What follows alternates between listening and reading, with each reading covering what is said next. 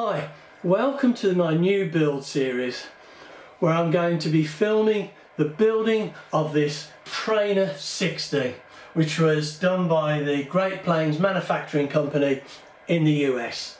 Now this Trainer 60, we'll have a close look at the plans in a second, has a 65-inch wingspan or 1.8 meters, and it's a very basic trainer design. It's easy to construct. Nothing fancy about it, no fancy windows or cowl, and yet it should be really good to fly. It's got a good pedigree coming from Great Plains, so I think it should be quite a nice aerobatic plane.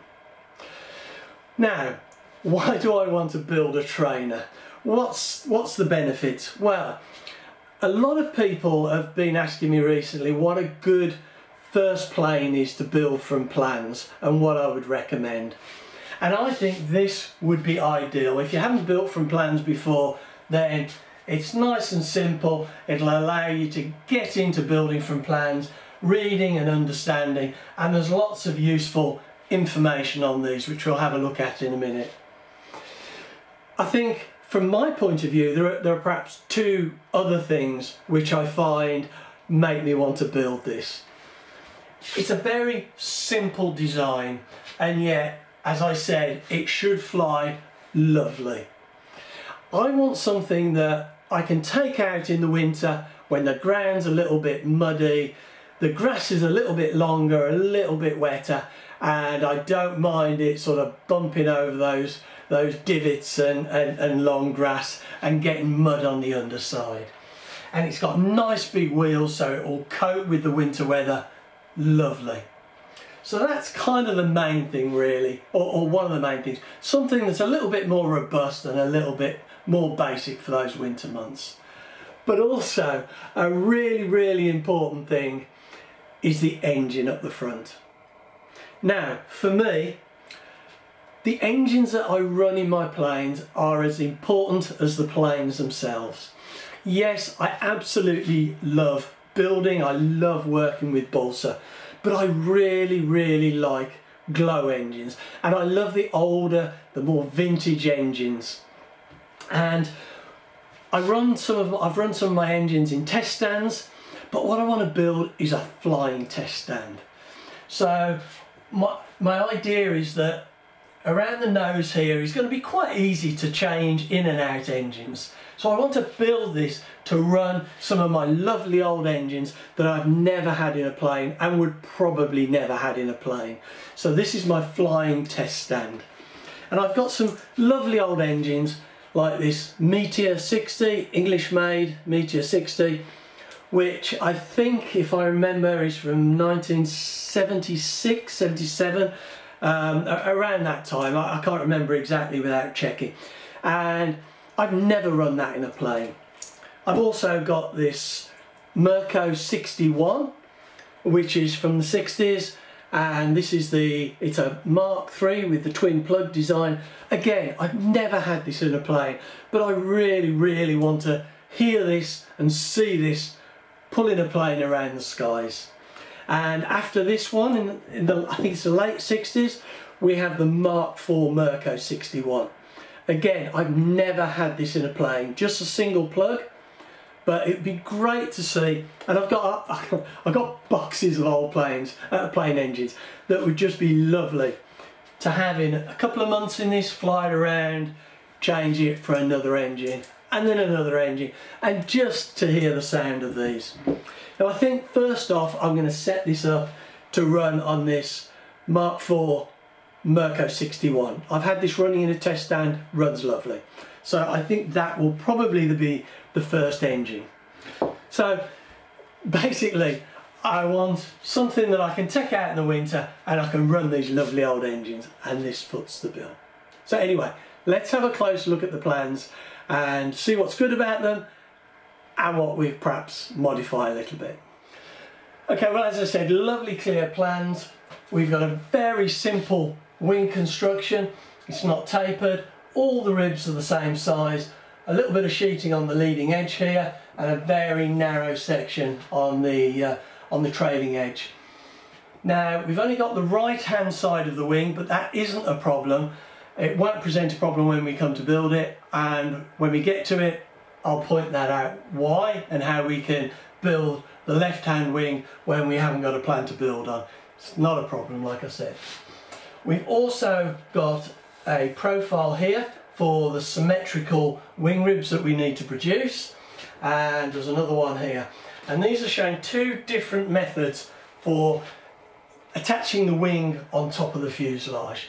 We can either put dowels through the fuselage and use elastic bands, or here we've got screws that come down front and back to hold the wing down. Now I'm going to be using a combination of this.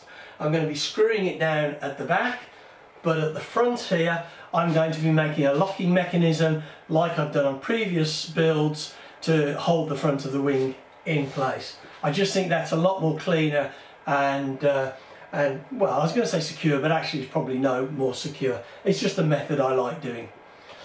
Now these plans show a single central servo for the aileron control.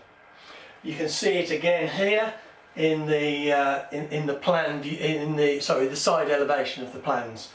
Now I'm going to put two independent servos into the wings. I think that's far better and you have a lot more control.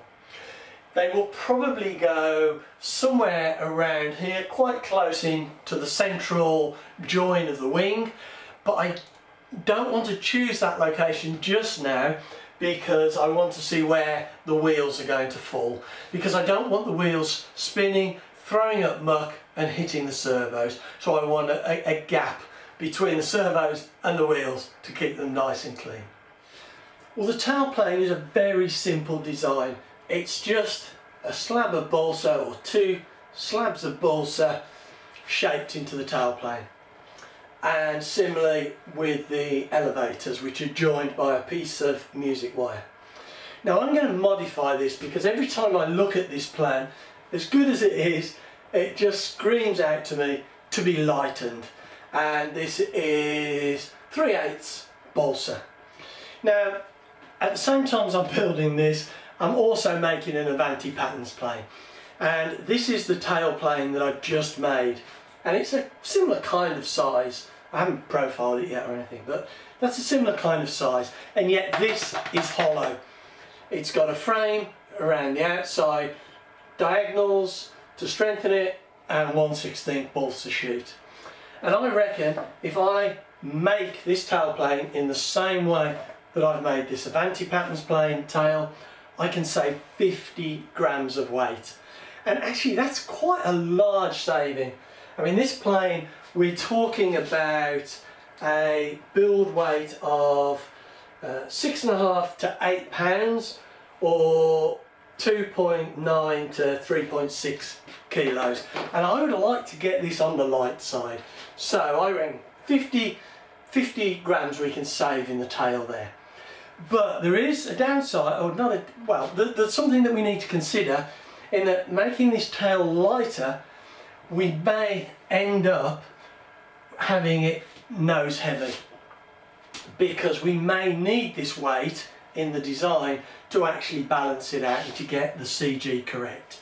So what I'm suggesting that we do is we make sure that the electronics, the control gear and the battery, we make sure that we can move that back as close to the tail as possible in the event that the tail is too light for the suggested locations for the control gear.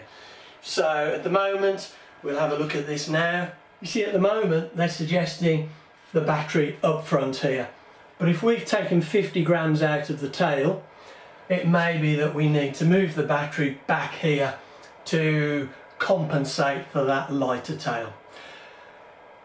The last thing we want to do when we're making our planes is add any weight, whether that's down the tail or up in the nose. So, but when we've got the main bulk of the plane built, we will mock it up, we'll get it all together with the exception of the radio gear and the battery, and we'll see where the natural CG is starting to fall and what we need to do to get that CG on the specified location here. and if we have to move the battery right back, then hopefully we'll have left space to do that. It's quite a big fuselage, so it shouldn't be a problem. Now, the actual fuselage sides themselves are solid 3/16 balsa sheets, and I'll just adjust the camera and we'll have a look at the fuselage as a whole. As I said, the fuselage sides are made out of 3/16 balsa, and it shows the sides coming from here right up in the nose as one piece of balsa to a join, and then all the way down here to the point where the elevators meet. Now, I don't have a piece of balsa that long. My balsa sheets are 915mm, and this would need to be nearly a 1 metre length of balsa. So I need to join that balsa somewhere differently, because here it shows the join. So from there to the tail I don't have enough. So what I'm going to do is I'm going to do a join here, a diagonal join, and so I've got a solid piece coming down from the tail to a join, and then I will have another piece coming all the way up to the nose here. Now, for some reason they've shown these pieces here, the nose blocks as they've called them, are actually separate pieces that are glued on and held on with just a little piece of triangular stock. Well, I'm going to run this side, you can see the join there that we're doing away with. I'm going to run this side through, right through to the tip there, and then I'm going to put in a second piece just to thicken it up and to double that. We've got a doubler on the inside here. I'm going to put that in, and rather than making it full size, I'm probably going to leave a central section out just to lighten it and see if we can get away with losing a little bit more weight. Now, on this central section of the fuselage here, where we're going to have the join of the balsa wood sheet sides, I'm going to put in a strengthening piece here, so a little bit of a doubler. So that is going to add a little bit of weight to the fuselage, but it won't be a great deal.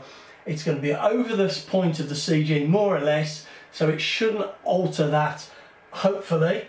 And to be honest, I think at this point where the wheels are, it won't hurt to have a little bit more strength here to counteract those bumpy landings perhaps. So I don't think by moving this join from here to here, I don't think that is going to create any weakness.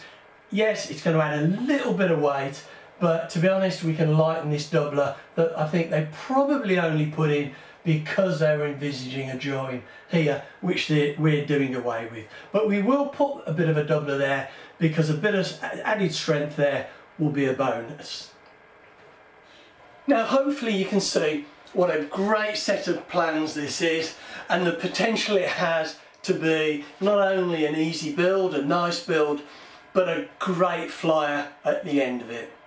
One thing I haven't touched on is the covering, and I'm thinking perhaps I might go a little bit old school and get some nylon and dope or something similar to that, but we'll see how that develops. But I downloaded these plans from the Outer Zone website, and that is a fantastic resource for us model makers. Thousands and thousands of plans that we can download at the touch of a button and print out when we want. Now, if you look in the description below, there will be a link to these plans on the Outer Zone website. Well, I'm going to draw this video to a close now, and thanks very much for watching, and please come back and see how we get on with the build. In the next video I'm going to be looking at creating the fuselage sides and some of the other components that we need to start the build.